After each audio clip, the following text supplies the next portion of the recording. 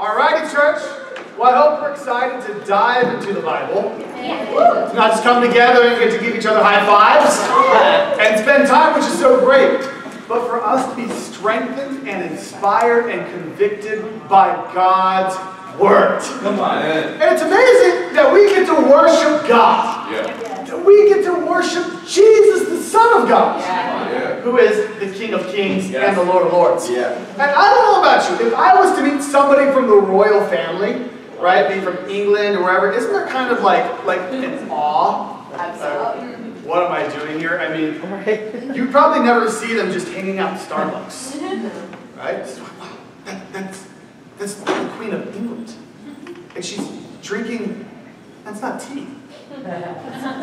Is that a pumpkin spice latte? And she's still, you know, I don't know why she's but she's like, hello, how's it going? Right?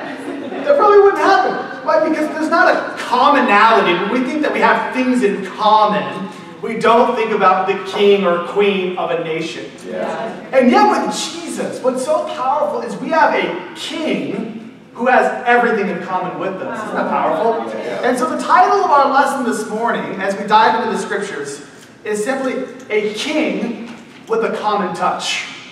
We worship a God, a king with a common touch. Look over in Hebrews chapter 4. This is going to help us to understand Jesus a little bit better. Why? I know for myself, oftentimes I can feel like Jesus is the king of a nation that I can't touch. I can't approach. I can't be close to. I can't relate. The only thing I might have in common with Jesus at times is that he probably had a beard and I have a beard. And yet the Bible tells us here in Hebrews chapter 4 and verse 14. It says, therefore, since we have a great high priest who has ascended into heaven, Jesus, the Son of God, let us hold firmly to the faith we profess. For we do not have a high priest who is unable to empathize with our weaknesses, but we have one who has been tempted in every way just as we are.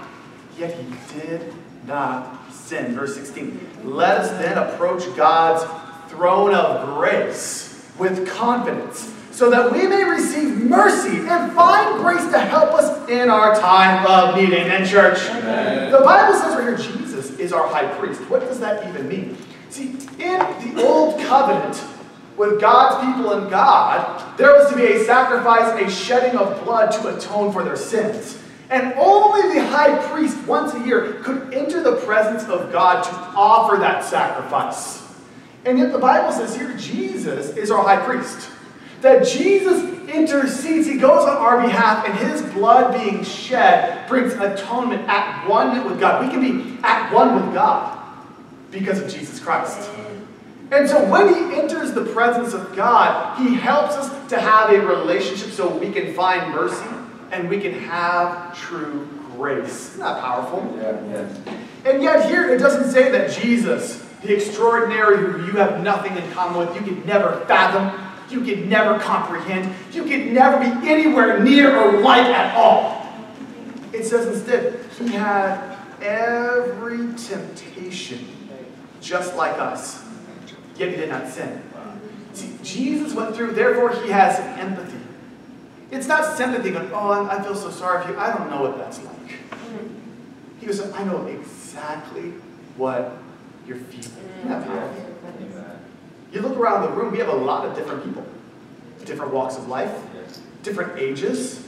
We came from different circumstances, challenges and hardships, social, economic, whatever it is. And yet the Bible says and declares, Jesus understands you. Jesus knows exactly what you're feeling because he's gone through that too. He's felt those same feelings of hopelessness or shame or doubt or anxiety. Whatever it is, he has endured it. And yet, because of his example, it says he did not sin. So we've got to have an understanding here as well. I don't know about you, many times we begin to be tempted with sin. And so we automatically assume that is sin. We're tempted with lustful thoughts. We're tempted with doubt or fear. We're tempted with pride. We're tempted with laziness. We go, well, I've already tempted, so I might as well be lazy. I might as well be anxious. I might as well be impure. And yet the Bible says, no. Temptation is not sin. Jesus was tempted, and yet was without sin. We can relate to him, and he can relate to us. Isn't that incredible? A king with a common touch. Look over in Luke chapter 4. We're going to quickly look at when Jesus was tempted and yet was without sin. A king with a common touch. Luke chapter 4. It's amazing.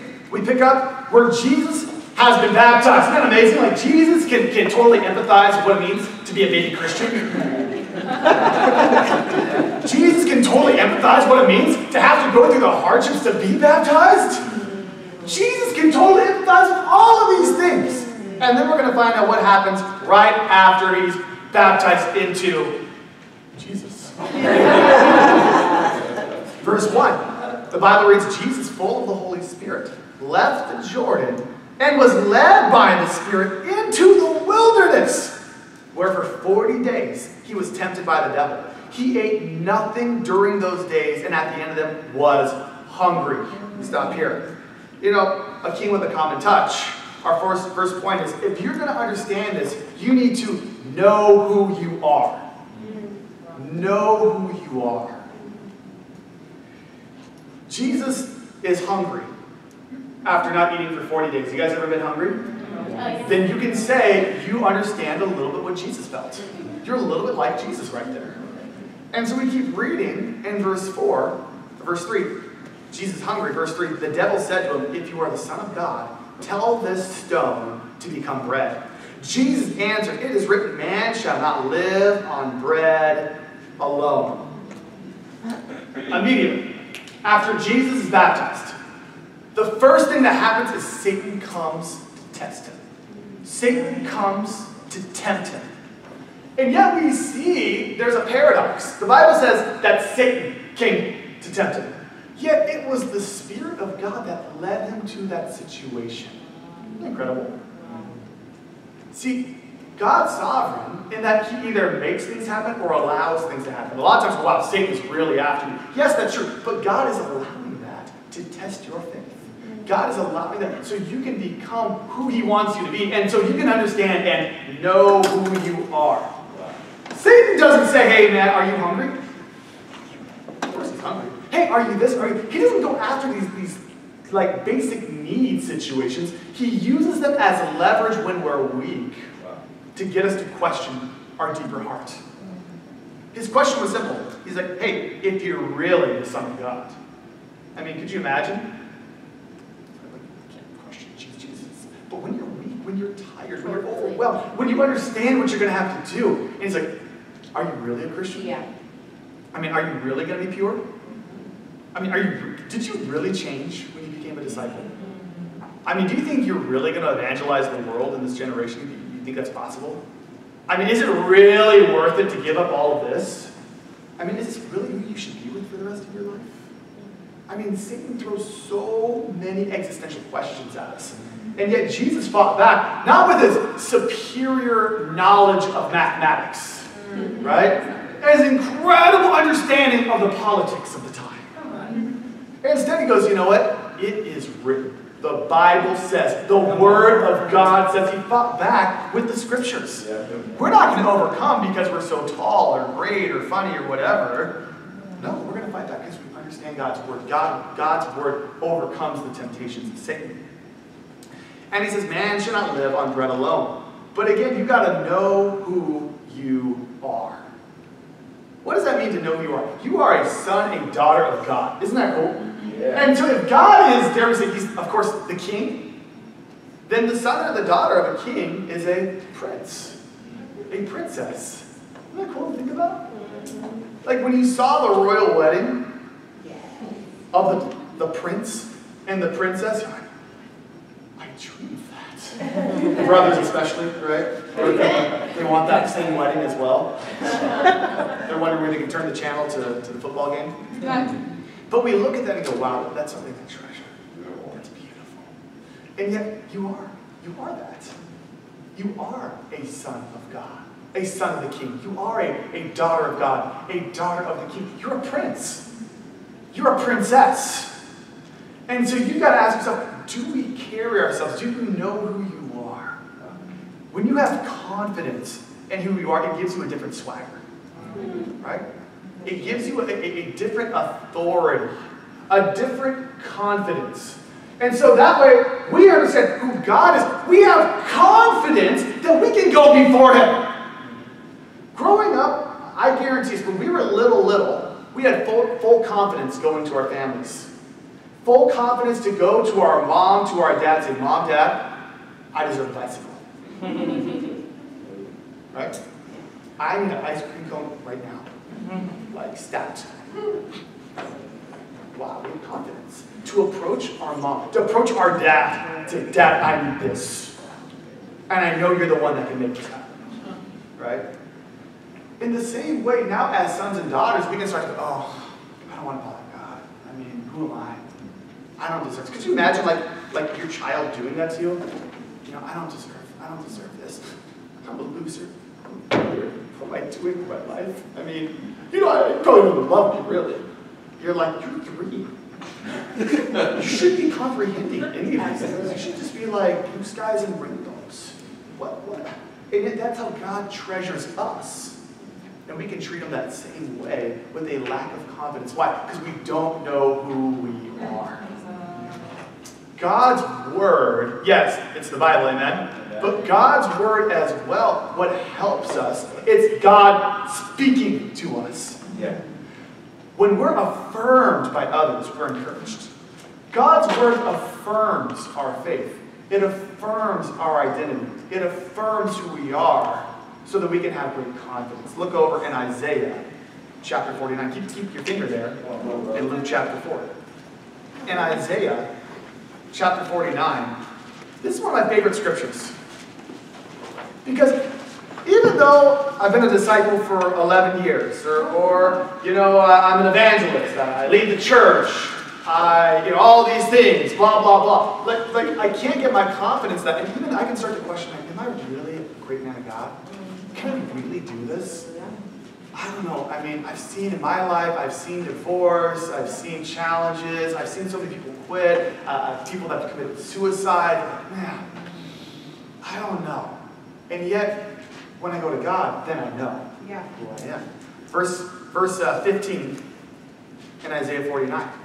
The Bible says, can a mother forget the baby at her breast, and have no compassion on the child she has born? Though she may forget, I will not forget you.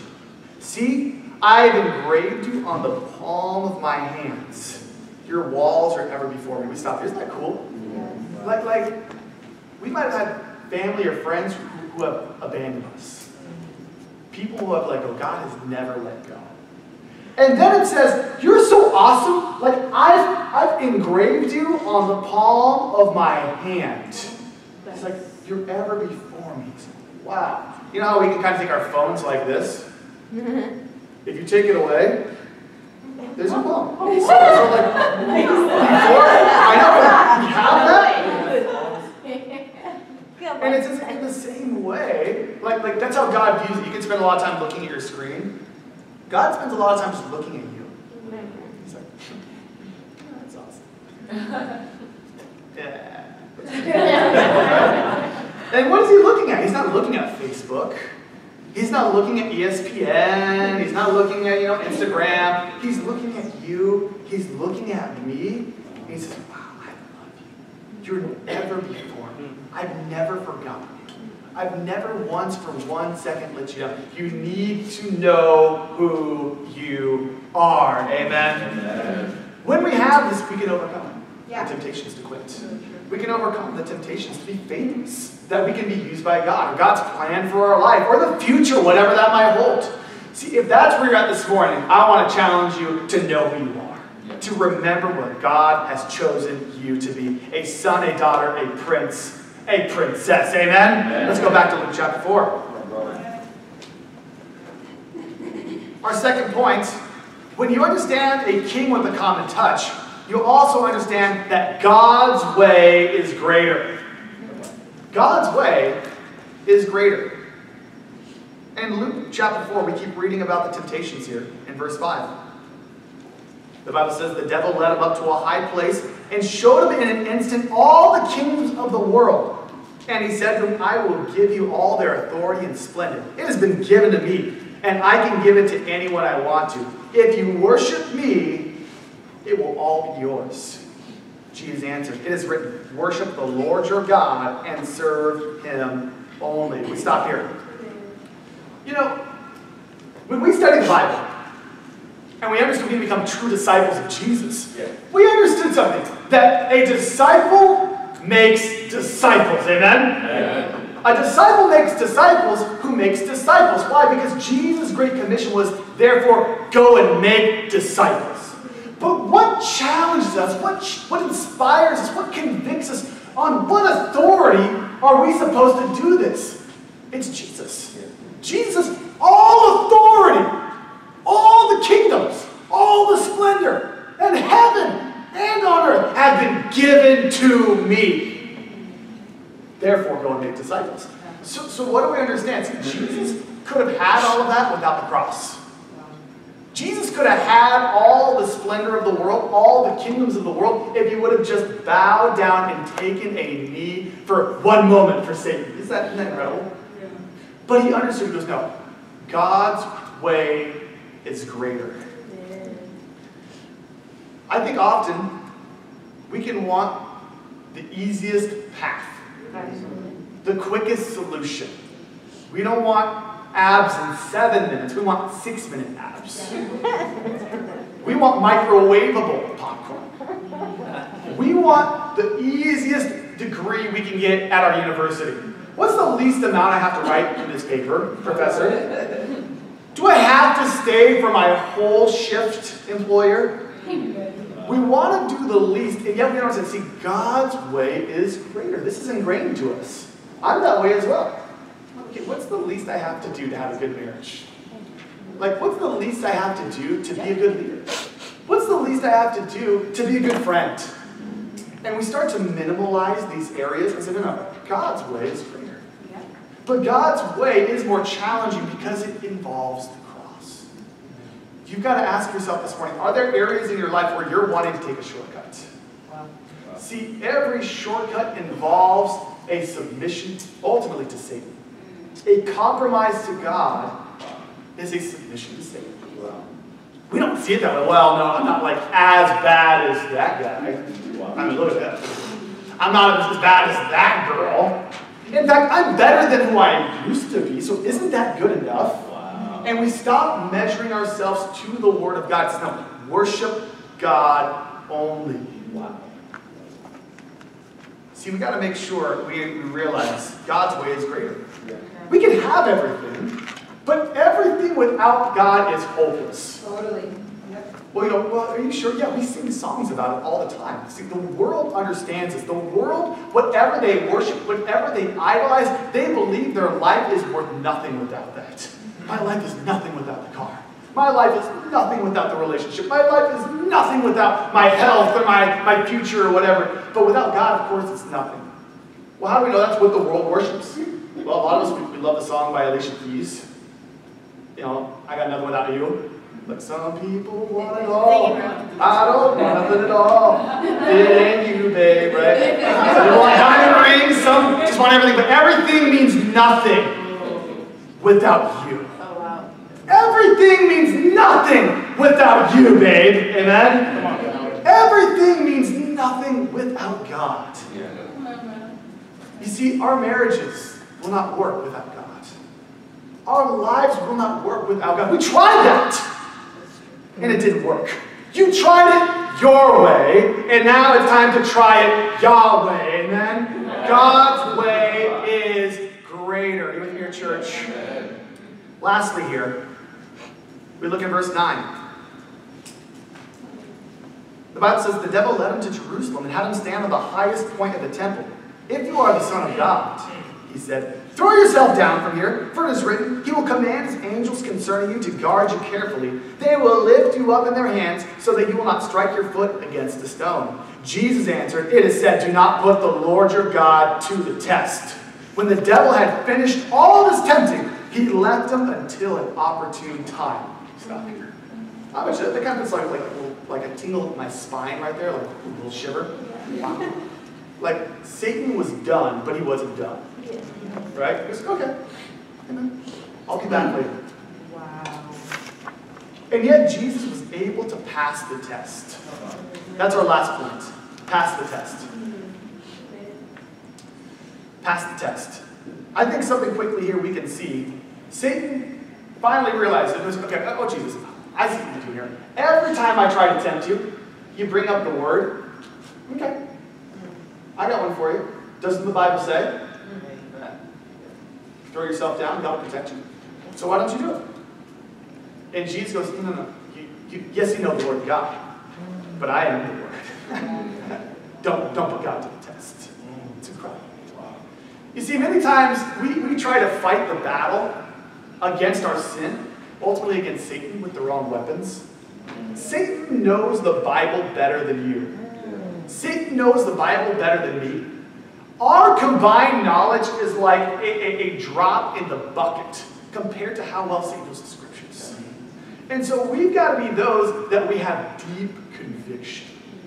That's how you pass the test. Because when you understand God in that way, you can never fully understand God, but when you understand God's Word, everything, quote unquote, makes sense, even when it doesn't make sense. You with me, your church? Yeah. That when you're going through hardships and trials in life, you go, God, why are you doing this? This doesn't make sense. And then we look at the Scriptures and go, yep, that makes sense. I trust God. I trust God. I am putting my life into His hands, that no matter what happens, I'm willing to endure what's happening because I want to pass the test. Right.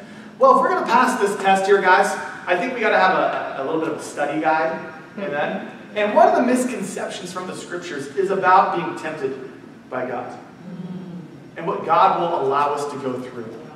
And so let's kind of fix that here as we close on out here. Look over in 1 Corinthians chapter 10. In 1 Corinthians chapter 10, down to verse 12. The Bible says, so if you think you are standing firm, be careful that you don't fall.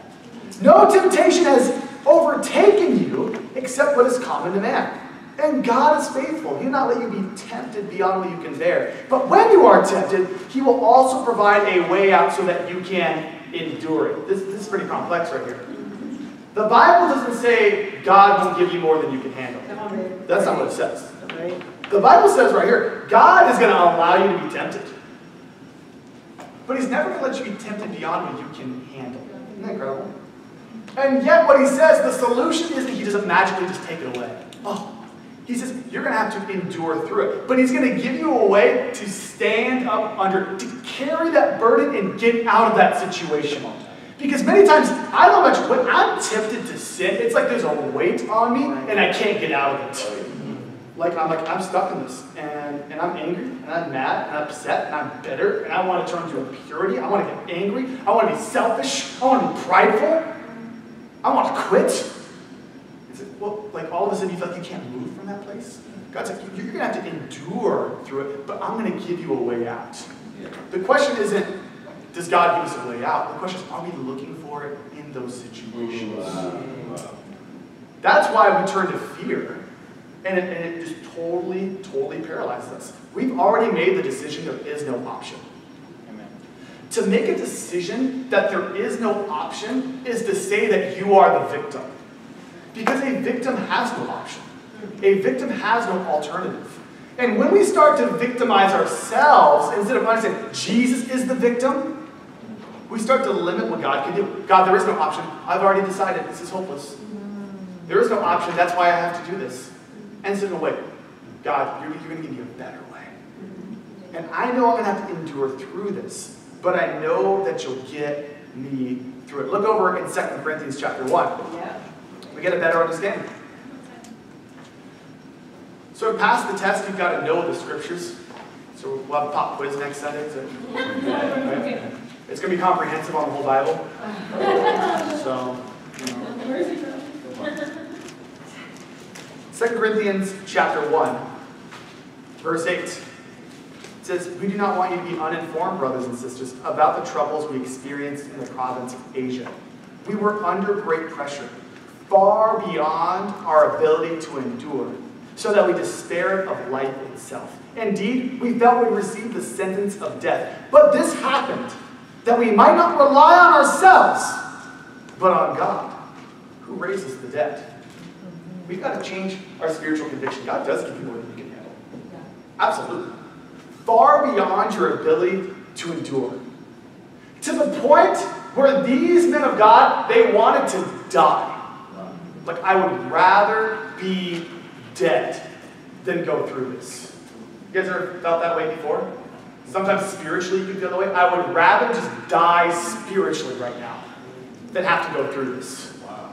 I'd rather die spiritually than have to reconcile this relationship with this brother or sister that sinned against me or I sinned against. I'd rather die spiritually than have to sacrifice for God through special missions. I'd rather die spiritually than have to raise up and become a leader and take on more responsibility. I'd rather die spiritually than have to continue to live the life of a single. I'd rather die spiritually than have to be in this situation in my life. And yet, you don't realize that was put there by God to pass the test. You see, we're given many tests in life, but the ultimate is our relationship with God. To die faithfully. You with me here, guys? Amen. No matter where you're at, it doesn't matter. You can start to study again to pass the test. And the ultimate test is to die faithful, to stand before God with confidence, knowing that you are a prince, you are a princess. And so you have confidence, you find mercy, to have that eternal relationship with the Lord. You with me here, church? If you're studying the Bible, it's time, you know the study guide, it's time to pass the test and get baptized. Amen? Amen. If you walked away from God, if you've pushed him away, it's time to bring him in again, to be restored in your relationship with the Lord so you can pass the test. You know, for all of us this morning, we've got to have that mindset that we serve a king with a common touch. That we serve a king who's not distant, we never get to be close to, but who wants to be near to you, who wants to intercede for you, who's willing to do whatever it takes.